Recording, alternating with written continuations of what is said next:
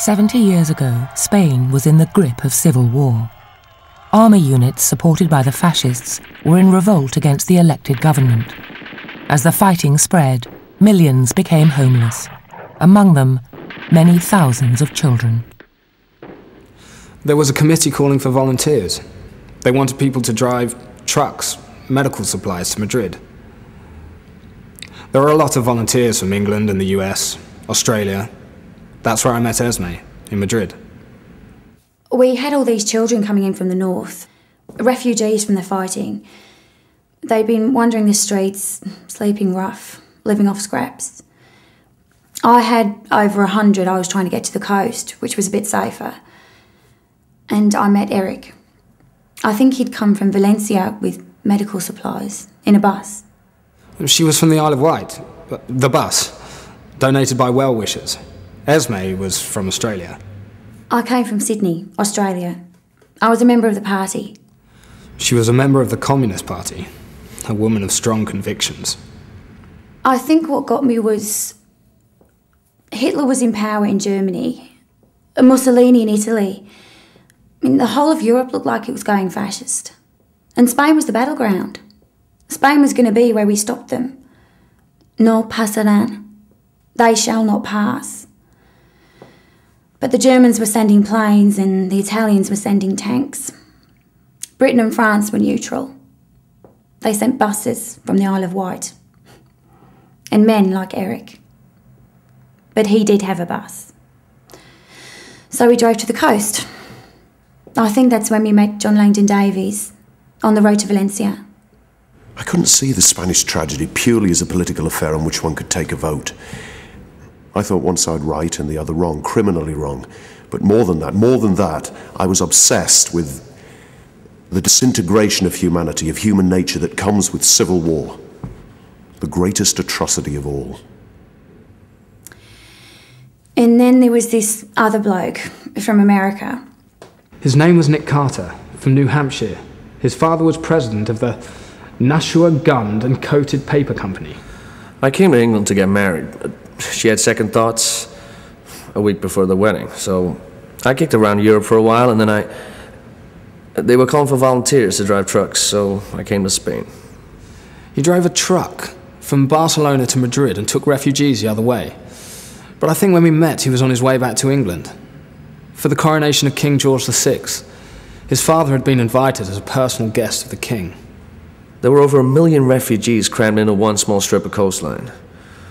And hundreds of thousands of them were orphans, with no shelter, no bedding, very little food or water. They were either left on the streets or herded into vast camps, and the war was getting closer and closer. What we needed was a plan. We had the germ of an idea, that was all. I said, let's talk it over with the Duchess. Catherine Marjorie Stuart Murray, Duchess of Atholl. They called her the Red Duchess, but actually she was a Conservative. She was strongly opposed to Britain's policy in Spain, that is, of non-intervention. So in April 1937, she came over to see how things were on the ground. We told her we had a plan. At least the beginning of a plan. We wanted to establish colonies for the children, the refugee children, away from the big cities. Each child would have a sponsor, in England initially, but it wouldn't just be a case of providing money. There'd be a personal relationship between sponsor and child. She liked it. When she went back to London, she held a press conference to announce the formation of the Foster Parents Plan for Children in Spain. In the summer of 1937, things were going very badly for the government forces. There was a battle going on for Santander, in the Basque Country, and there was a feeling that if the government lost Santander, they'd lost the war. We were in this village in the hills, north of the city. It was a collecting point for refugees, and many of them were children. There was one. He was about 6. He had a sign round his neck. It said, This is Jose. I am his father. I am his father. When Santander falls, I shall be shot. For my sake, please take care of my child. We'd raised enough money for 2 children's colonies in Catalonia, and they'd asked me to run one of them, in the mountains near the French border. It was a chateau owned by some rich Catalans and confiscated by the government. It was a gloomy kind of monster of a building, but Nick and the kids, they did wonders with it. They painted it, they had pictures on the walls, photographs, they even had shows in the theatre. Nick worked wonders. He had a real nose for a bargain.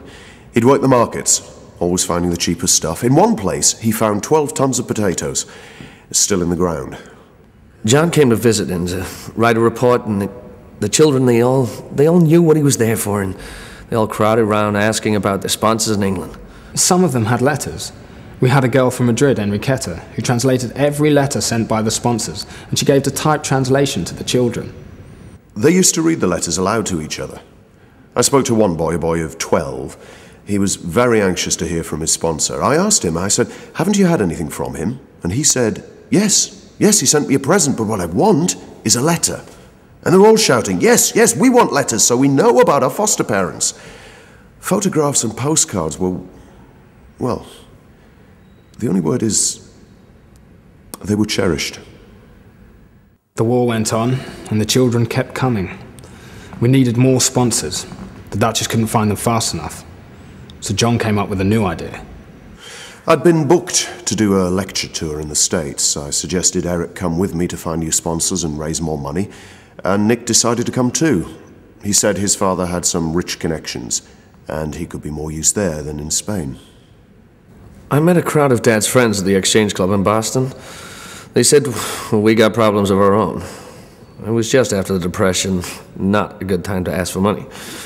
I said, look, things might be bad in America, but kids aren't being mown down by machine guns. They're not starving.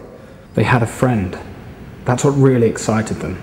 The idea that they had a real friend in another country who cared about them. I think this was what really moved the people in America. The idea of a personal relationship. I think this was when it really began to take off. The war was over.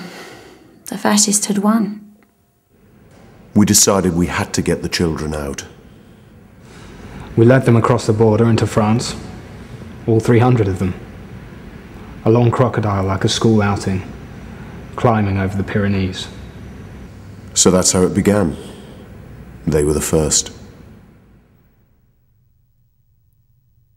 Today, Plan International works with children and their families and communities in more than 60 countries around the world. It reaches over 11 million people. But they were the first.